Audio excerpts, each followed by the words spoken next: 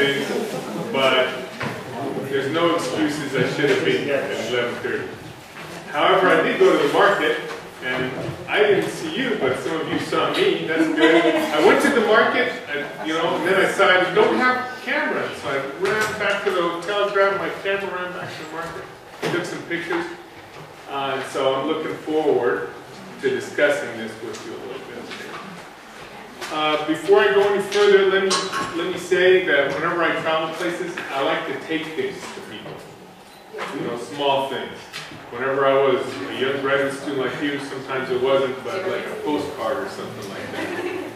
But nowadays I can take other things. So to Ruth, I gave a copy of this book, Seed Folks. This is a wonderful children's book. I have my graduate students read this book.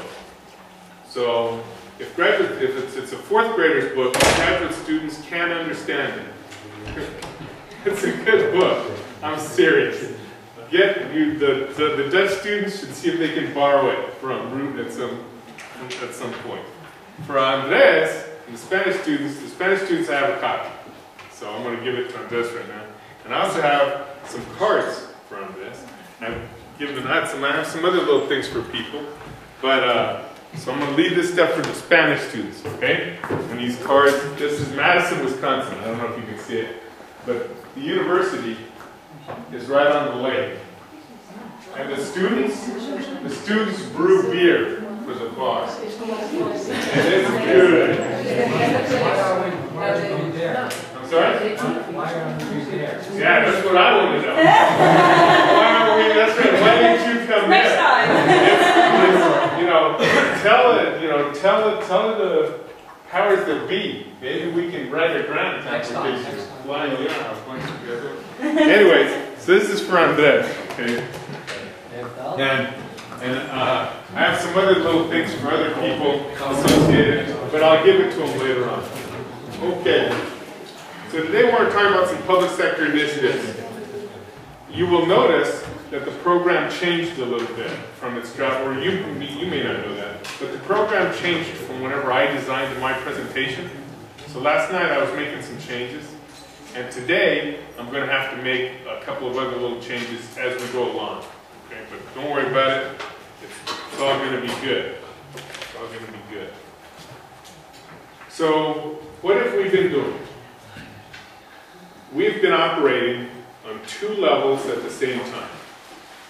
On one level, we've been discussing community and regional food systems and urban agriculture as just sort of general topics for consideration. We've gotten some understanding of the system of ideas and behaviors that are associated with community regional food systems and urban agriculture. And then on another level, we've discussed a few things, a few ideas that you might be able to use in coming up with a plan of your own, right? A couple of policy ideas. I've borrowed some examples from other places and introduced them to you. And I'm going to continue to do that today. But I thought about this a little bit last night, and I said to myself, there's a few things in the larger set of slides that I should point out to you, that you might look at in the next couple of days. One of them is the Food Glossary Wiki. So everybody knows what a wiki is, right?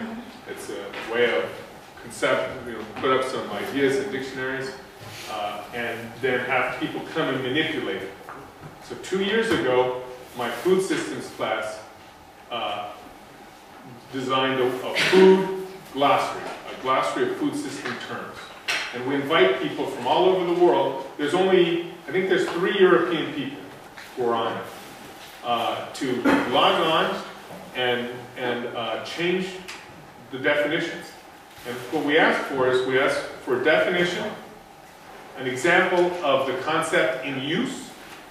So food miles or food desert. So any particular concept has an example of it. So a food desert, so for instance, a usage example is, a food desert is a significantly sized community without access to healthy food in grocery stores or for mobile markets. and then they cite where that usage comes from.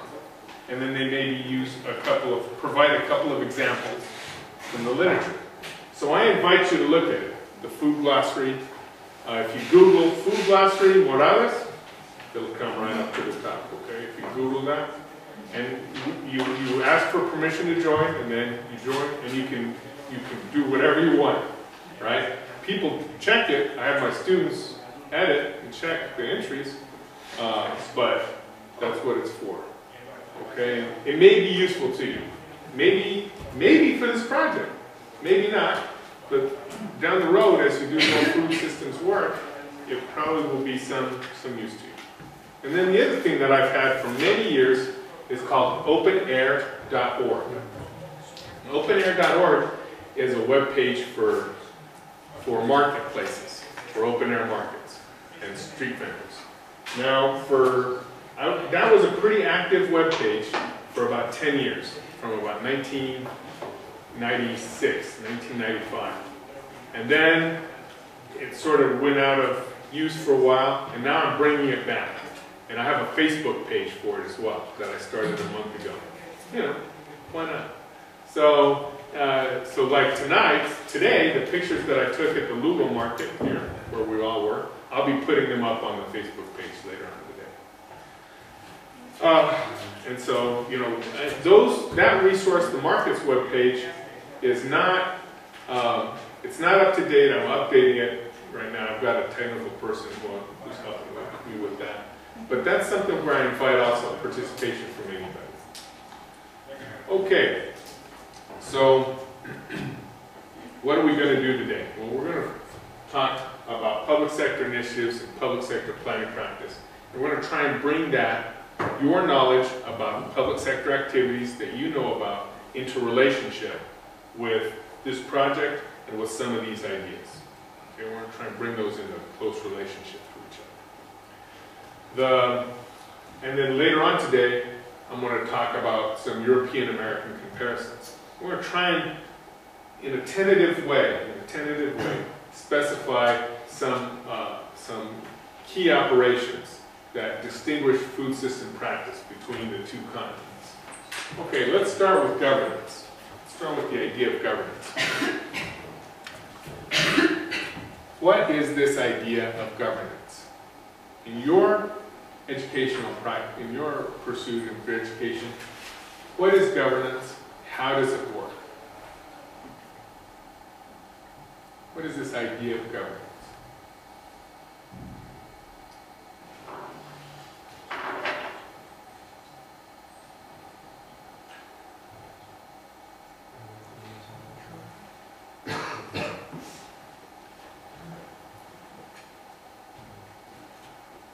Is this a concept you're familiar with? No? Say no if it's not, or if it is, just take give me a sense of what you know about it.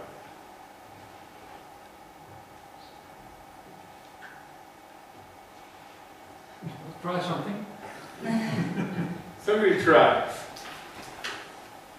What is government? What is government? The overseeing of something. Okay, the overseeing of something. So in your households, in your families, is there governance? I think so. Okay, right? So there's governance, and who are the parties to governance? Your parents, when Okay. you're younger, money. In a family situation, right? The parents oversee the activities of the kids. Help me out though here a little bit. In the state, right?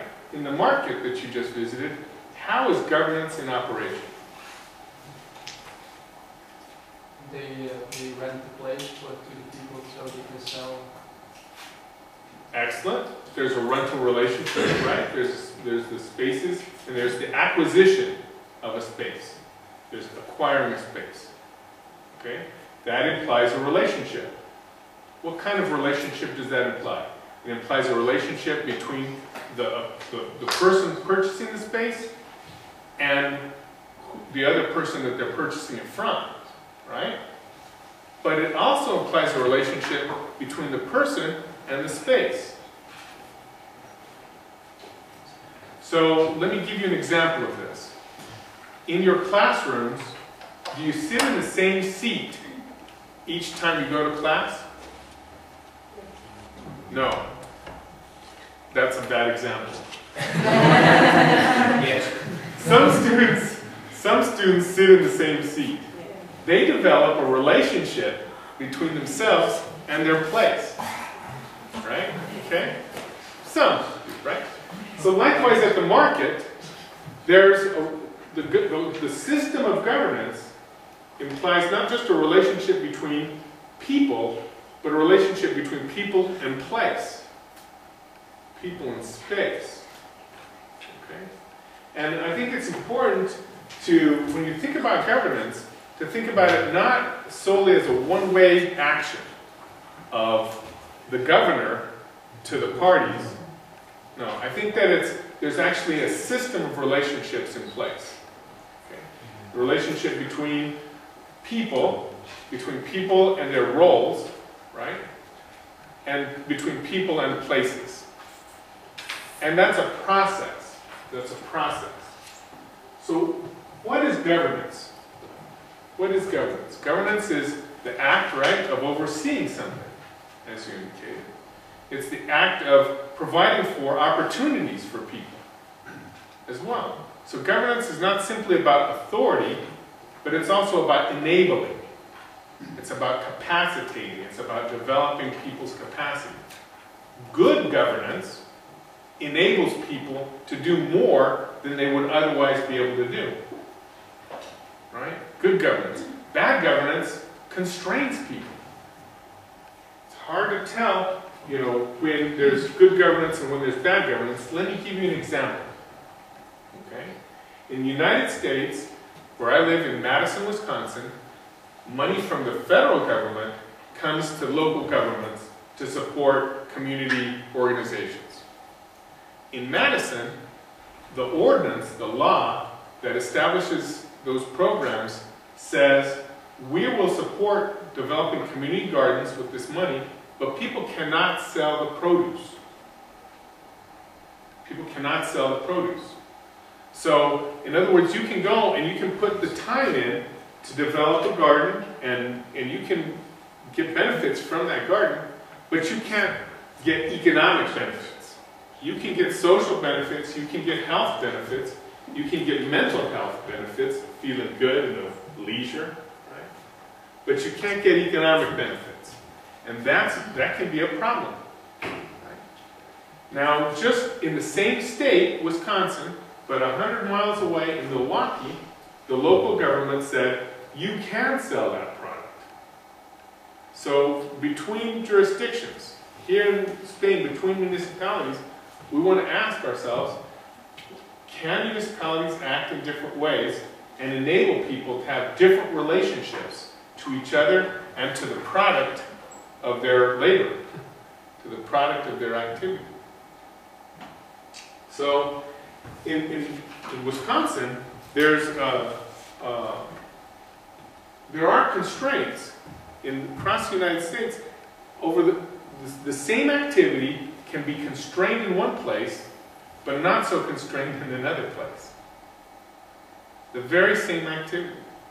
And what we want to ask ourselves is, if governance allows such diversity, why can't people imagine themselves even more diversity? If from the top down, there's diversity in the ordinances and laws that make something possible, why can't, from the ground up, from the level of the people, why can't we imagine a whole variety of different activities? We're going to explore that question here in a little bit, okay? So, what I'd like you to do right now, what I want us to do right now, is think a little bit about our experience in the market this morning, okay? Because we had a variety of experiences. I don't know about you, but some people, I got my camera, you know, and somebody said, no, don't take any pictures of me, right? And other people said, oh yeah, look at what I got, you know? And so, we had very different experiences of all sorts in the market, so I want to talk about those a little bit. But before we go on to that, let me just ask you again. Governance. In the market, one way that came up was in spaces, how people get spaces. How else do you think that it came up? How else do you think governance is apparent in the market? How else is governance part of the marketplace?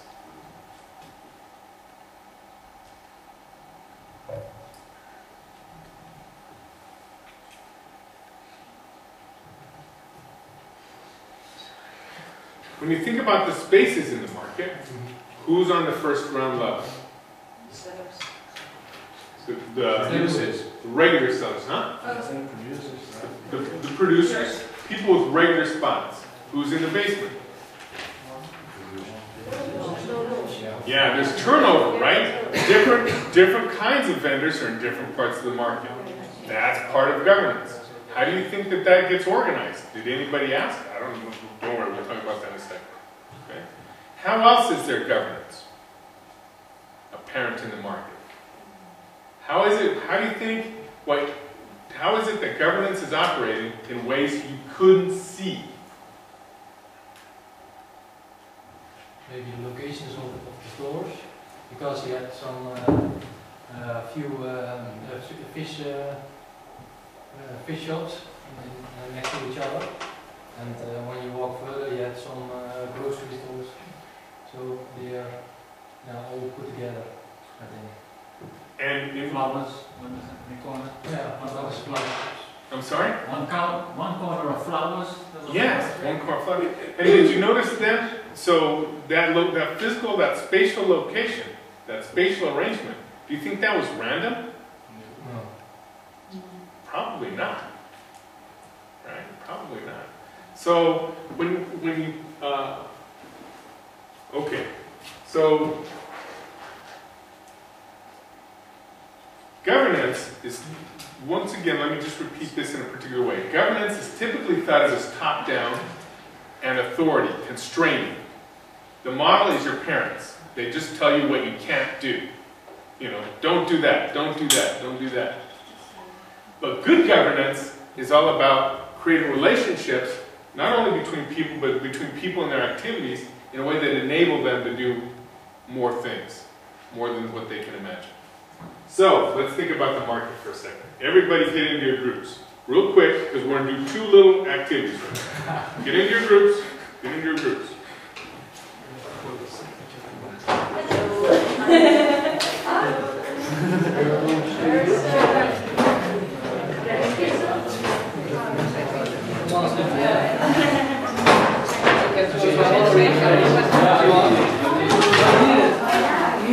So I can get the bucket?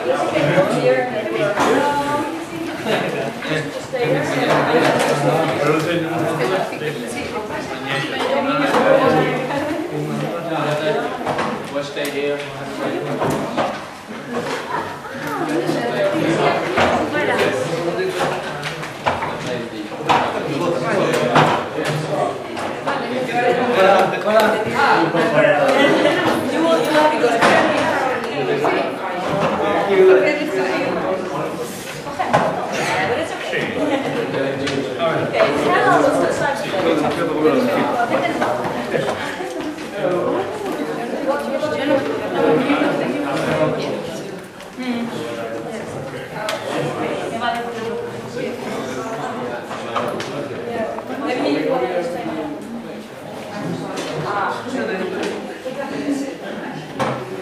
Okay, ready? Yes. Okay, first question. First question. What were the big differences that you saw between this market and other markets you've been to? What were the big differences? Were there big differences between this market and other markets you've been to? Everybody take 1 minute and just review a few answers, okay? Yeah.